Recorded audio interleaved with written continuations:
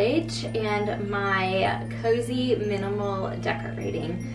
So with our little cottage being about 480 square foot, I had no room for a tree, but I wanted to still make it quaint and cozy for our guests, and wanted to make it feel Christmassy and just inviting, but not overbearing, because it is a small space and I want people to feel like they can move around, they can still put their luggage in here, and they have counter space. So it is not like I do my home, but it is still having some beautiful, simple touches of Christmas.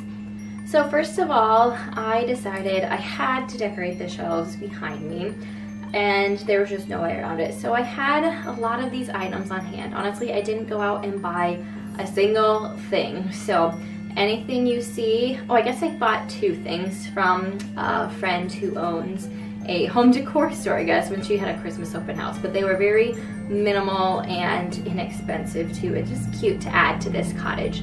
So the shelves are my favorite. These green trees, these 3 wooden green trees, I've had for years, and I just thought it was very wintry and it would transition so well into the winter season. And then just a little strand of red berries up on the top shelf, the one that's not used as often, because I want people to still be able to access the plates and dishes and stuff like that.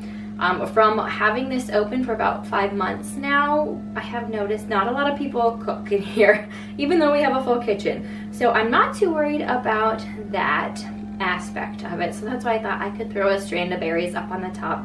And then I added some pine cones and some little gold and red glass balls in my blue mason jars, which I just love that rustic yet red Christmas vibe that brings out on there. And just randomly throughout the cottage you'll see reds. I don't do a lot of reds in my home, so it was fun to add like these pops of pillows here, these checkered pillow covers, the red on the tea towel, got that ironed and hung up so that is inviting and Christmassy for our guests. And just these glass Christmas trees, a lot of these items, if you've watched my videos for a while, you would have seen in my own home, but I have transitioned out of a lot of these.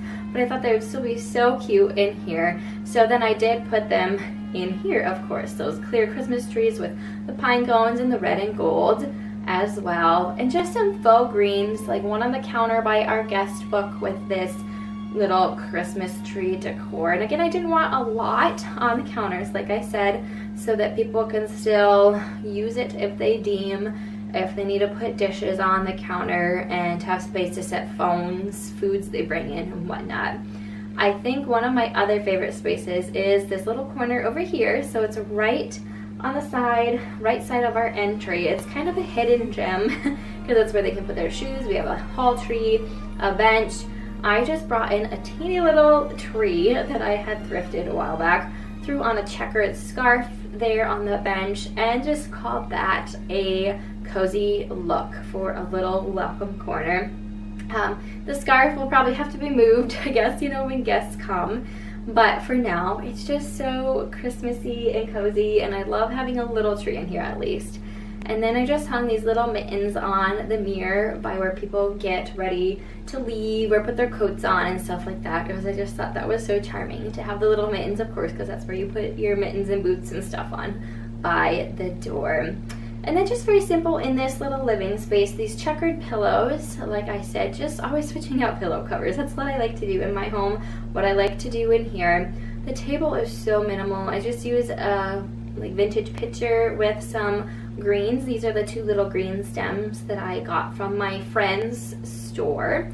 And over in the little fireplace TV section, that fireplace just adds a nice glow with a little snowman. Like, why not put a fun little snowman in here, because I don't really do that in my home. And then hung a couple stockings with some command hooks, so they have no holes in the walls yet. So I just decided to put some up in here to kind of just make it an inviting place. And these stockings are so cute with the vintage vibe.